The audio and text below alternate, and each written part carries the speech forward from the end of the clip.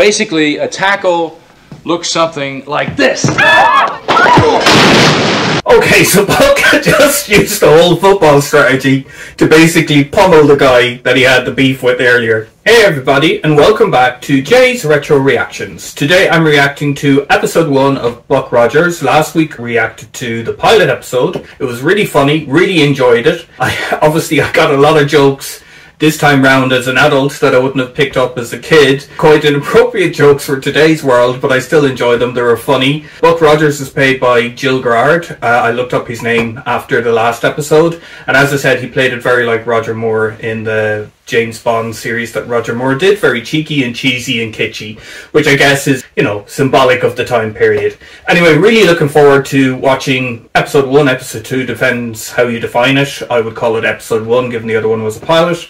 And yeah, let's get on and watch the show. This one is actually also an hour and a half long. Not sure why that is. Usually it's only the pilot that's an hour and a half long, but the second episode is as well, and then they go to an hour in length.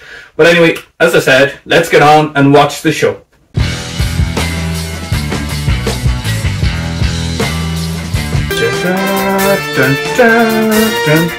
I cannot sing, so that's pretty obvious. Still a good theme tune. And the beautiful Erin Gray.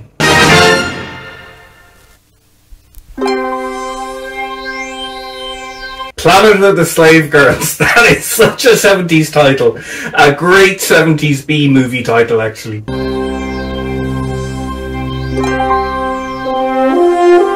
And Jack Palance. Jack Palance is in this. If you don't know who Jack Palance is, he was famous cowboy actor. Space travel isn't what it used to be, is it? It used to take us days just to get to the moon.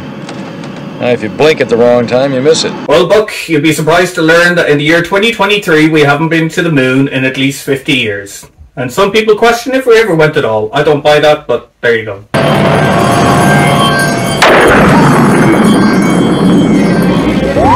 Okay, so these stargates are some sort of wormhole ability to be able to travel at, you know, vast distances in space. Don't make me open my mouth just yet, Wilma. Your system will get used to space warp travel once you've done it a few times. Buck is feeling a little travel sick.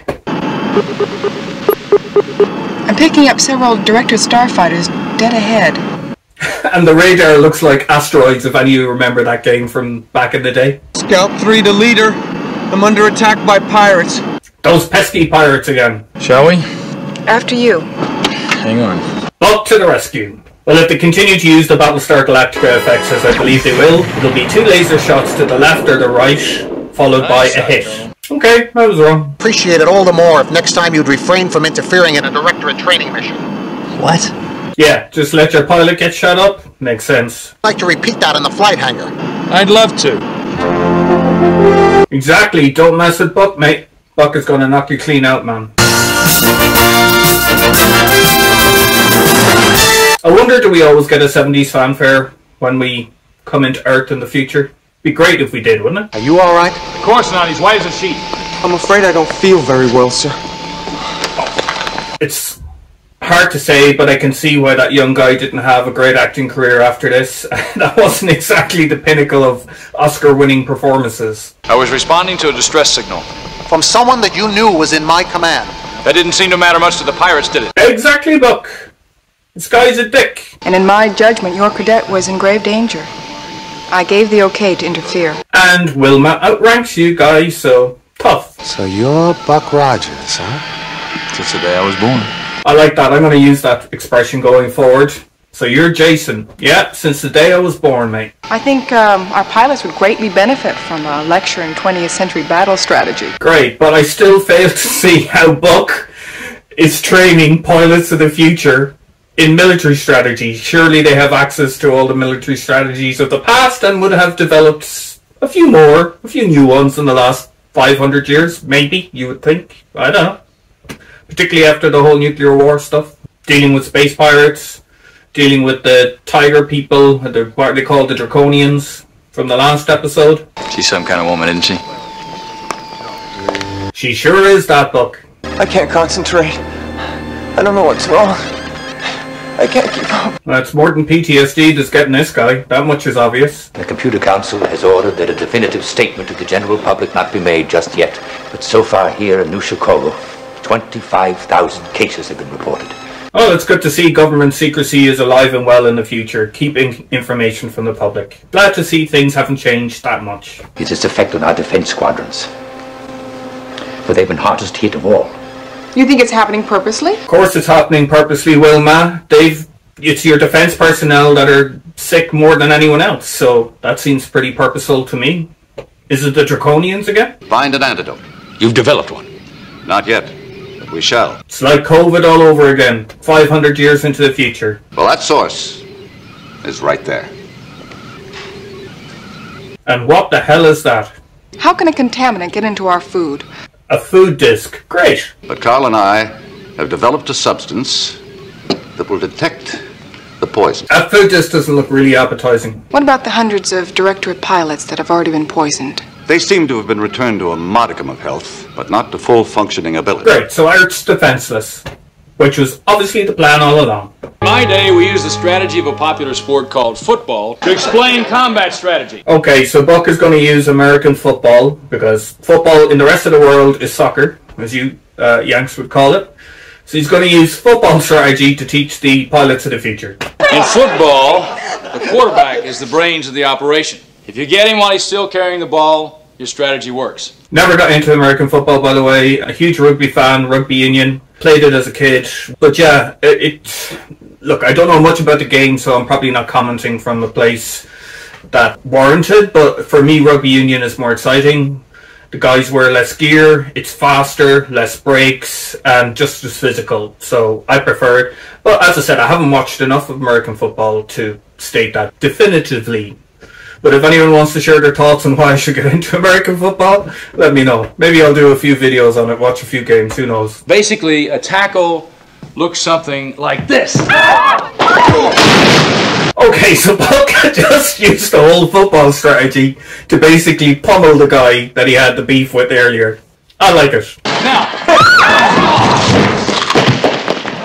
well, fair play to the guy for not taking it. Of course you're going to hit back if you got anything about you, you know? let me show you how you should have done.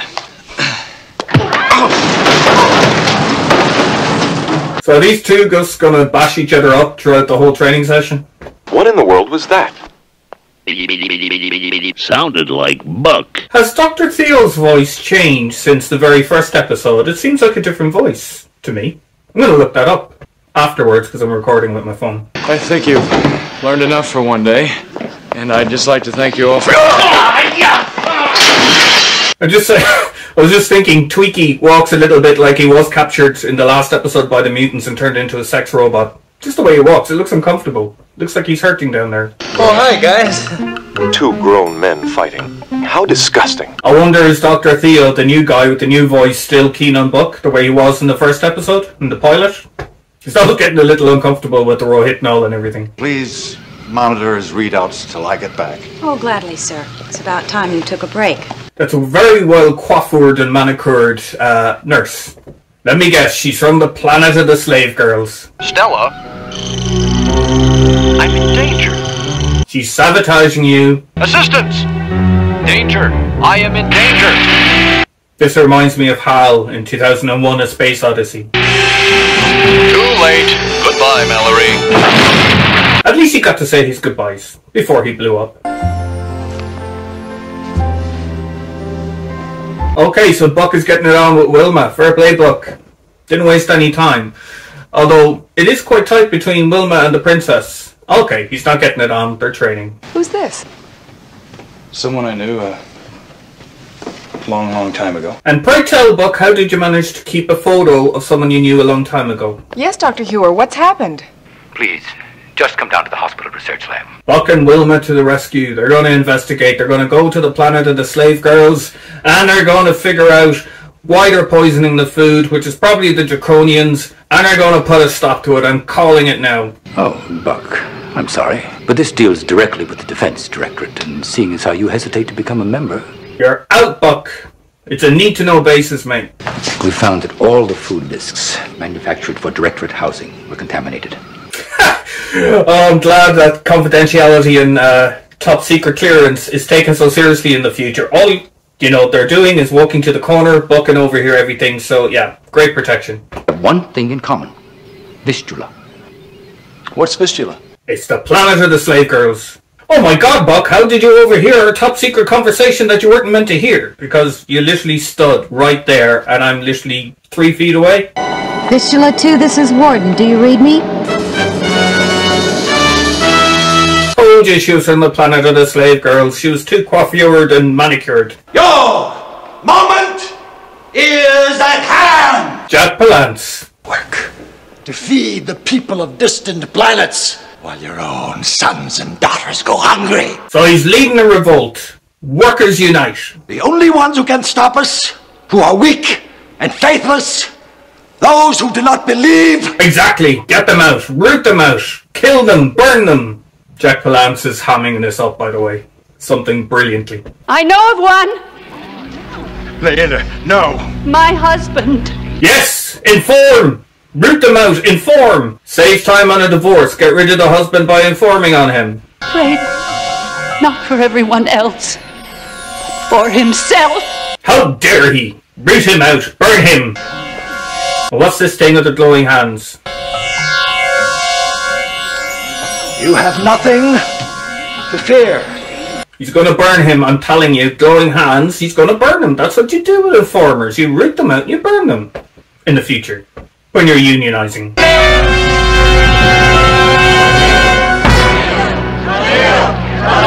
So he's got the touch of death. His hands glow, he touches you, you're dead. Handy trick.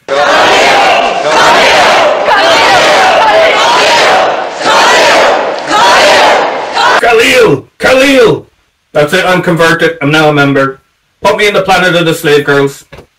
There's only one Khalil, and I serve him now too. You heard from Stella? She'll be landing shortly. She says Earth's Defense Directorate stands little chance of curing its ailing pilots until well after we've launched our attack. Earth seems to have pissed off everybody. The Draconians, the planet of the slave girls. Why? What are they doing? If you're referring to Dr. Hewer, Stella indicated he's about to be taken care of. Oh, so they not only got Carl, they're coming after Dr. Hewer as well. He's not having a good day. Beware the triangular metal thing. Which contains a disco ball grenade. Oh no, it's a liquid. One person found. He or she is appointed to the position. That's creating ice and smoke for the disco ball grenade bottle thing. And suggests that Regis be returned to Vistula to recuperate there. Buck senses what's going on. He's the man. Mm-hmm. But we would look more like an honor guard if we could, So this is a space ninja that for some reason had to pour out a smoke thing. Get out! Don't either one of you raise even a hair. Laser boomerang! I love it, but I still don't get the whole bottle smoke thing.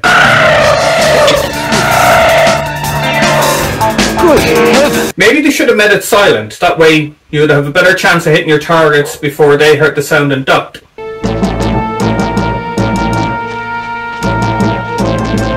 Come on, Buck. Get the space ninja, man.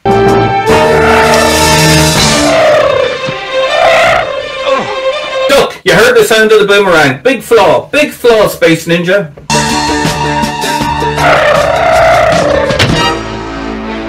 Yeah, one of the fatal flaws of a laser boomerang is it gets stuck. And again, I still don't understand why he poured out that liquid stuff that generated the smoke like acid. That's better than a graduation gift. Thank you, Twiggy. Anytime, Buck. The way Tweaky says Buck, it's always like he's going to say the other word begins with an F. Is it just me? Let me know in the comments, guys.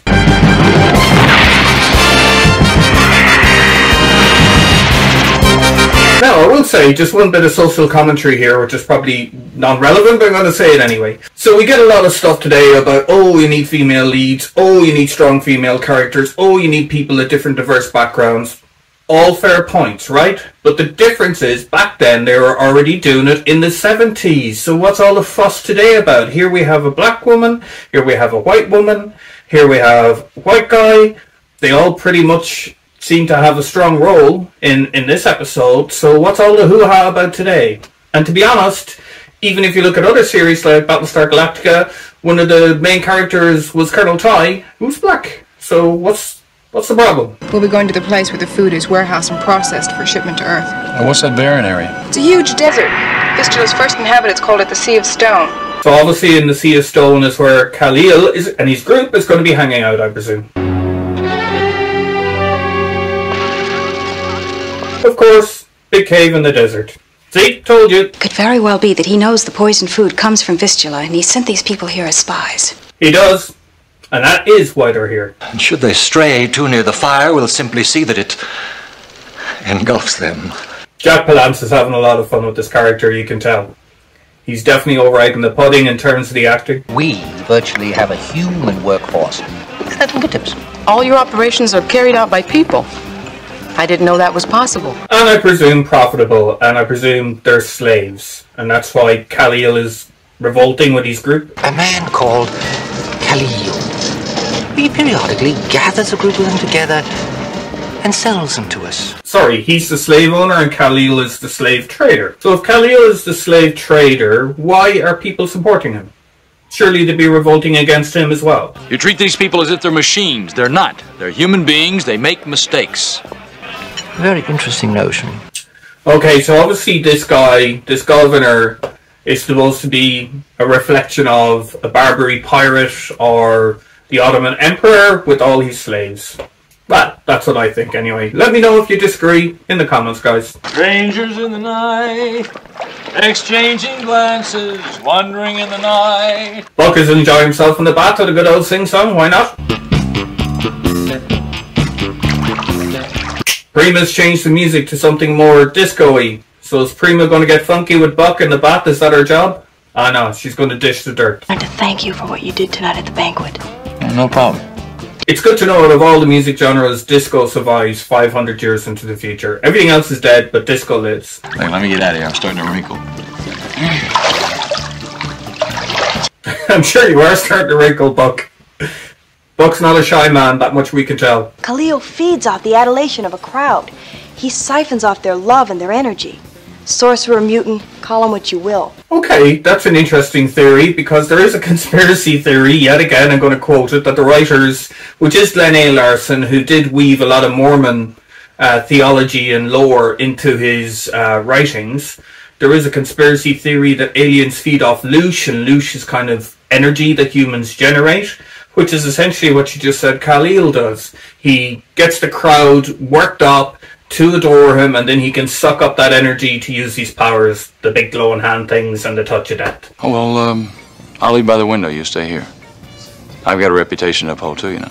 So Prima was sent to be Buck's concubine for the night. Fair play, Buck. Fair play, Buck. You're a gentleman. I didn't see any windows though, so I don't know how he's going to leave through the window, but you know, ignore those little plot holes. That's it. Quick duck around, Buck.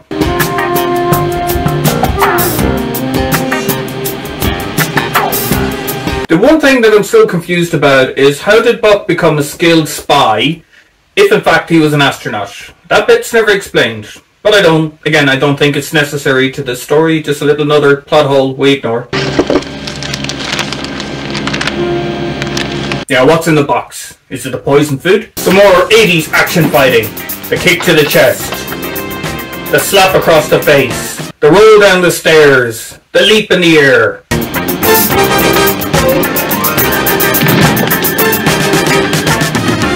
And the throwing off the rail. Another 80s classic action fight trope.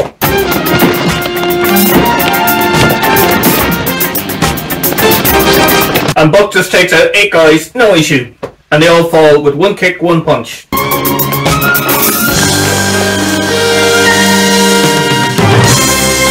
But he's managed to get away and he's discovered the secret. That's what's important. The poisoning is in the food packaging. Oh, I see.